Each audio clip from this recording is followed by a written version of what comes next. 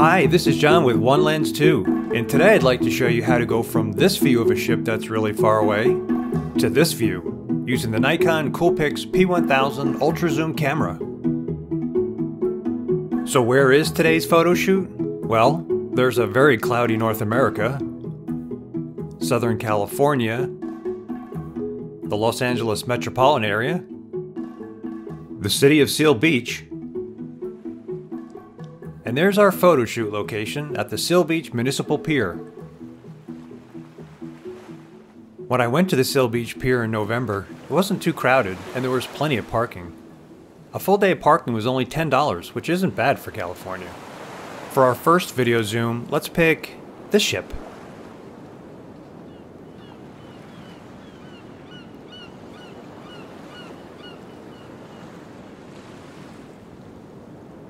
Oh man, I love this camera.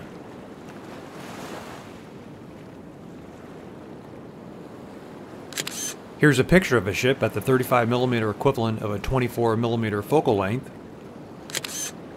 And here's that same ship at 3000mm. This is one of my favorite zooms of the day.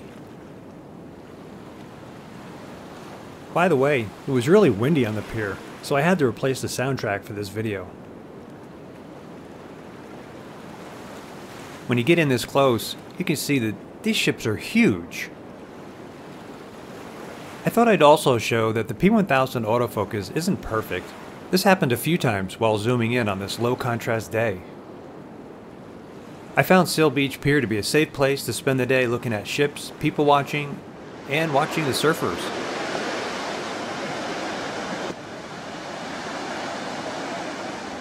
Plus, there are restaurants and shops right across the street from the pier on Main Street. It seems like I'm never too far away with the P1000. In fact, the P1000 zoom is so powerful that sometimes you get too close and have to back off the zoom to get a better shot. And with a few tweaks in your photo editing software, you can compensate for an especially low contrast day. Did I mention that these ships are huge? That's a lot of shipping containers.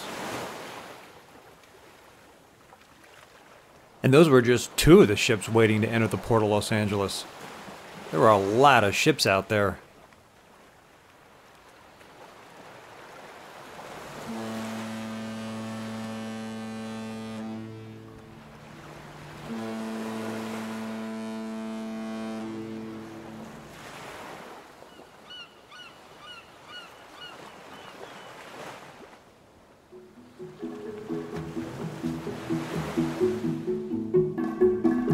Well, there you have it, the solution for getting up close to big container ships without chartering a boat.